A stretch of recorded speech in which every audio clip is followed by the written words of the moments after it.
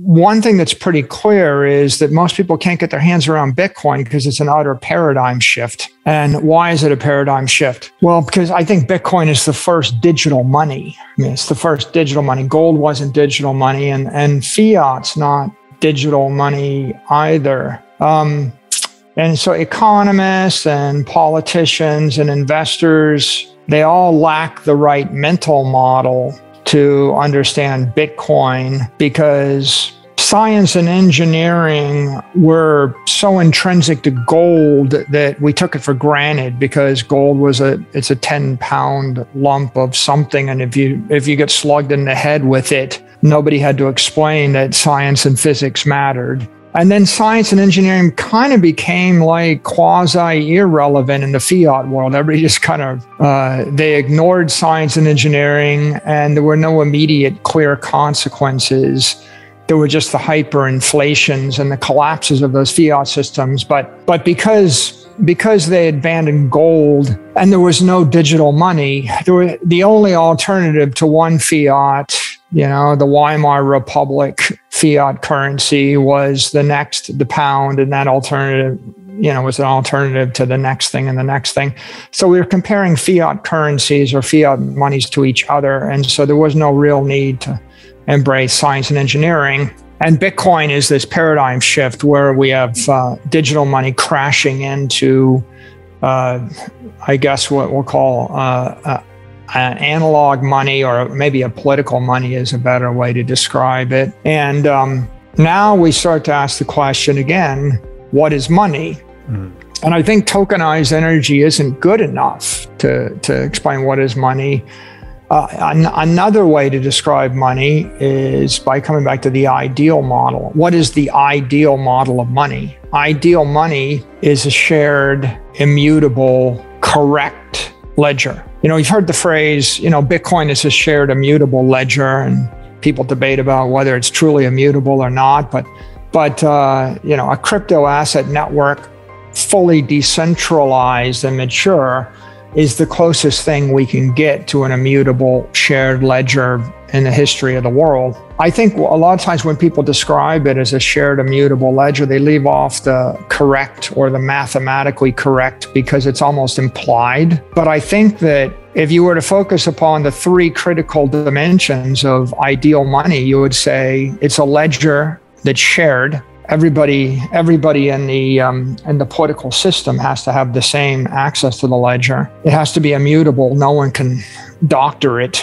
but it has to be correct, mathematically complete or mathematically proper, because if it's incomplete or incorrect, then it's not ideal money. So if I take that as a model, money is a shared, immutable, correct ledger, right? Then I can imagine the perfect money would be, some godlike being comes down on earth and they create this perfect, uncorruptible system, and they telepathically drop that shared, immutable, correct ledger into the heads of every human being. And every time you incur a debt, it updates the ledger. And when you incur a credit, it updates the ledger. Rome was the greatest empire on earth. When their final settlement network failed, then the empire collapsed. And what you have is just history is the endless succession of successive empires rising up with a new gold standard that was not debased. And then generation after generation,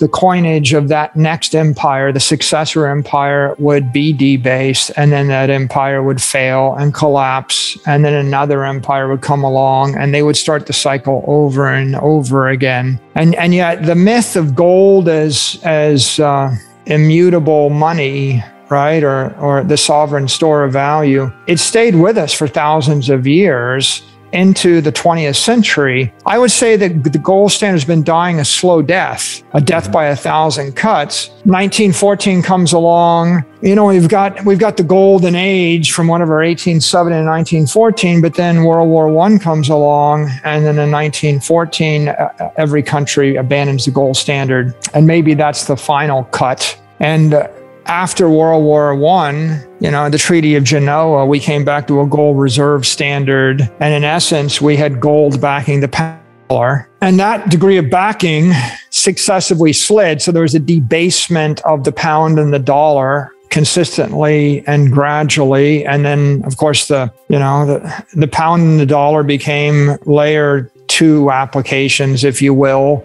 And then every other currency became a layer 3 derivative. And then everything else in the economy was built on those derivatives. So you had basically layers of derivatives of gold that got progressively less backed by tangible energy or denurtured.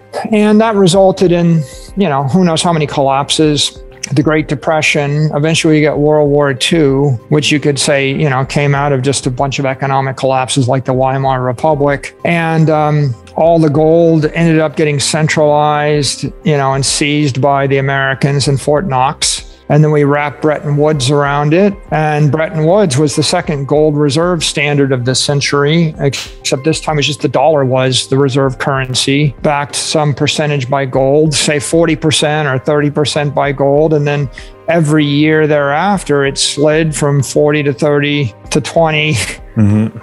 I shudder to say, right? It must have been less than 10 by 1971. And in 1971, we defaulted on the gold standard. In essence, at that point, right, the gold reserve standard was effectively dead. Right.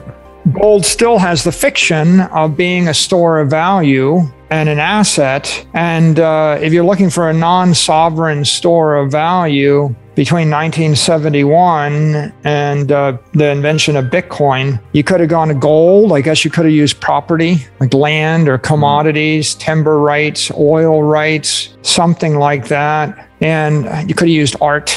There's probably no one king, right? People dabble with is silver, a store of value. I think the free market went back and forth, but it's pretty clear that gold kind of died. It started dying, if not it died as a store of value about 10 years ago. As far as I can see, when Bitcoin was formed. And if we look at performance in the last 12 months, right, let's just for kicks, let's just go and look at 12 months of performance. So it's quite a day, right? In 12 months, Bitcoin is up 240%. Gold is down 9.82%. Over the course of 10 years, Bitcoin is up 132% compounded annual growth rate. Gold is 94 basis points. The S&P index is 13.9% over 10 years, 33% over 1 year. And summary, right, is gold is not a store of value in the last decade. It's something opposite of a store of value.